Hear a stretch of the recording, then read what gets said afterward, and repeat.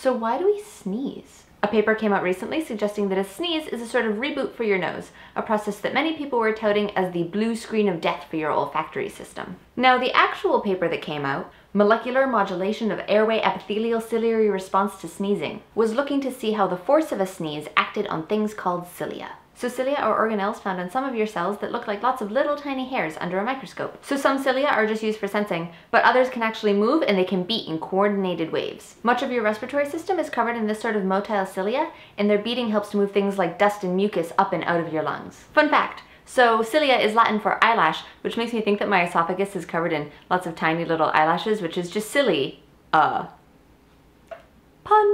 So scientists found that the sneeze actually kicked these cilia into high gear, increasing their ciliary beat frequency by 150%. So cool. A sneeze makes your cilia kick stuff out of your lungs faster, which is great, but it doesn't answer my initial question of why we actually sneeze. What causes the sneeze in the first place? So I did not know this when I started looking into it, but it turns out it's your trigeminal nerve again, the same nerve responsible for brain freezes.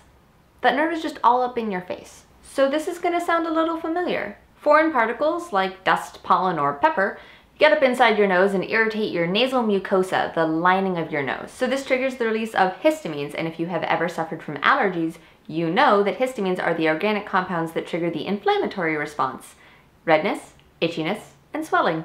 These histamines irritate the nerve cells in your nose, and they send that message through the trigeminal nerve up to your brain. In response, your brain activates muscles in your pharynx and trachea and opens your nasal and oral cavities, resulting in a powerful release of air and snot. Other things can trigger sneezes too. Some people actually sneeze in response to bright lights, a condition known as photic sneeze reflex. And when I say some people, some estimates are as high as 35% of the population. It's even referenced in a Motion City soundtrack song. That one right there.